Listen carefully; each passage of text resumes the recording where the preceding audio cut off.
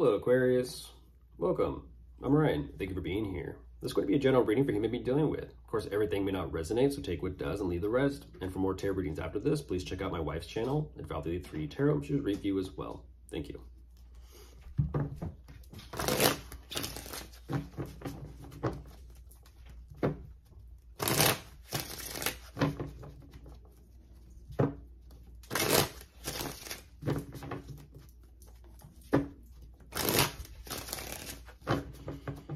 All right, let's see what's going on.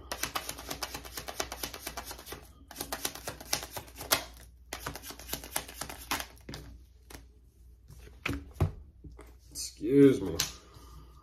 Ooh. What is that about? Aquarius, who are you dealing with? I'm going to call them out right away immediately. Oh my goodness. This is, I would say touche, but I'm not going to give them that much credit.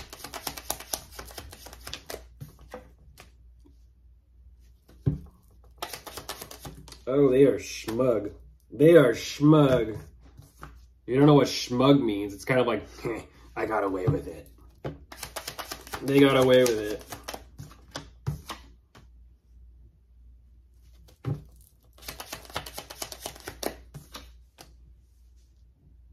Wow. 1 second, Aquarius, before I jump into this. Oh my god, it just gets worse. It just gets worse. Yeah, now they're kind of like, okay, okay, they can't.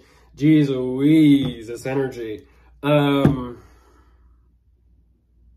Wow, that is something else. Like I said, I would say touche, but I don't want to give them that much credit because this is, you know, it's nothing new in the book. I could say nothing new in the playbook, because that's exactly what that is. They have a thought. They have a little mischievous thought at the beginning of this, Aquarius, and they're kind of like saying, what if I just stir the pot and start shit with them? What if I just start shit with Aquarius in the living situation, in the home life? They do. They do. And that's what's interesting is it's almost like, let me poke the bear, get the bear all riled up, and then be like, ah, the bear. And then they run into their little room and they protect themselves. They, you know, they slam the door shut. I am so pissed off and angry. And they're kind of like, they're smirking on the other side of the door like, I got what I wanted. I want to be left alone. They're showing me, intuitively speaking, they got exactly what they wanted. They got exactly what they wanted. Now it's kind of like, oh, see, now I have a reason as to not know exactly how I feel. You know, like violin. And this is definitely something that they've pulled repeatedly. They've pulled this little trick. What is it called? The one trick pony.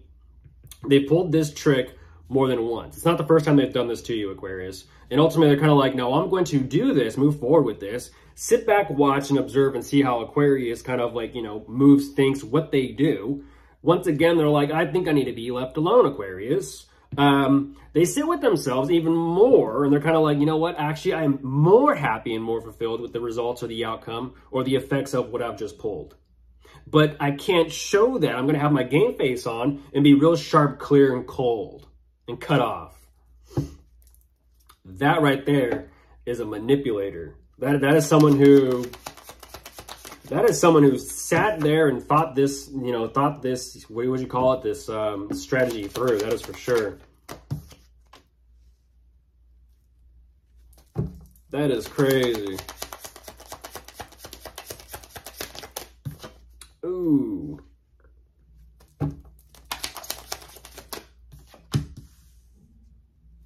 Yeah, they're painting me a very clear picture.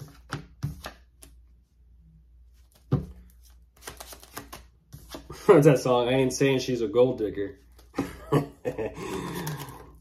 How can she be a gold digger, Aquarius, if she ain't got no gold?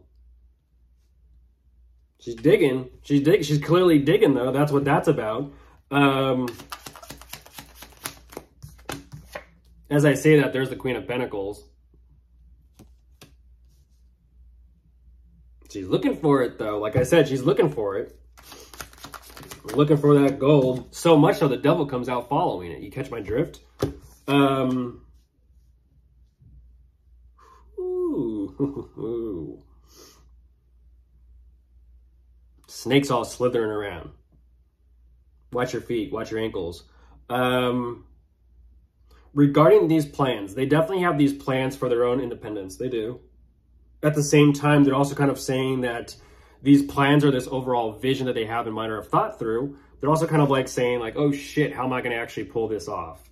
So it's like what they want, what they're trying to create and manifest for themselves. They know what they want. They know what they're going after. They're going after money. They're going after gold. But they're saying that in order to kind of do this, I'm starting to see how energy is working and playing out here. In order to do this, they have a lot to take care of, a lot of responsibility to actually do for it. The reason why they're not 100% fully 100% going after this endeavor, or just outright getting off their ass and just doing it and going after it, is they're kind of like saying, but whatever has happened, it's like I'm like in between. I'm energetically and emotionally wanting to latch on and hold on to Aquarius. At the same time, I'm trying to figure out how to have things move forward and progress for myself. But regarding my work and my career, my financial situation is standing. I'm now split energetically, torn in two different places, and it's becoming toxic.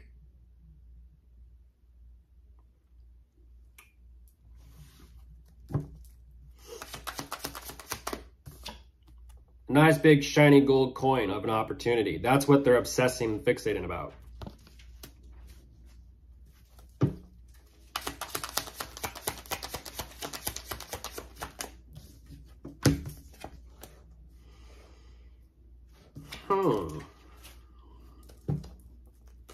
Could be a new job, new line of work.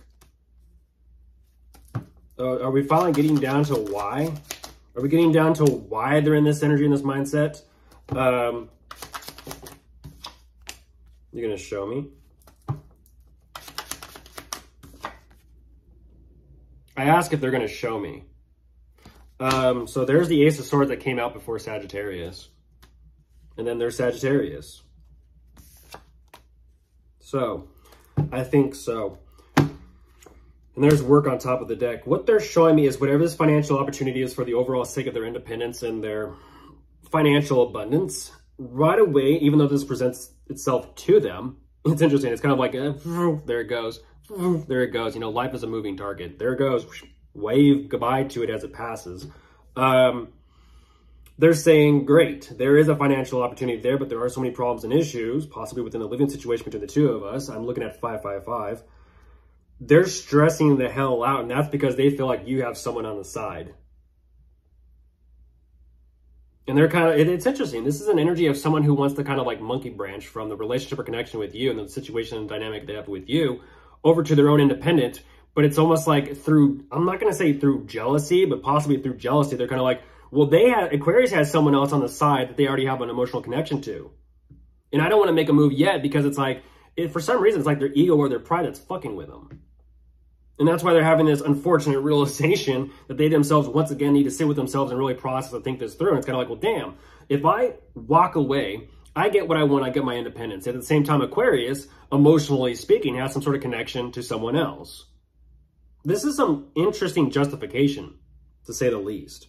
Let me pull a little bit more just for curiosity's sake.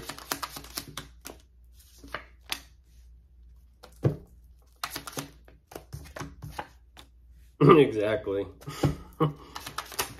Exactly. Oh my goodness gracious. Drink responsibly, cross watcher. This is someone who likes liquid courage, except they don't have any courage even at the bottom of the bottle. This is someone who's like, I want to live it up and party up and sip, sip, sip my mixed drink so that I don't have to actually feel my emotions. They numb themselves out. I know you're following Aquarius. We've all been there. An addict knows an addict.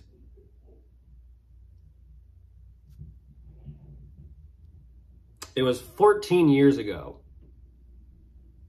when I stopped drinking heavily. Lets you know. Can't bullshit a bullshitter. They're not going to speak on this. They're not going to do shit. They're like, the best thing I can do right now is just try to make the best of my situation and not feel anything. So, of course, if you are dealing with anything, you could be dealing with a fire sign, a water sign, an earth sign, or an air sign. They're all here. Goodbye.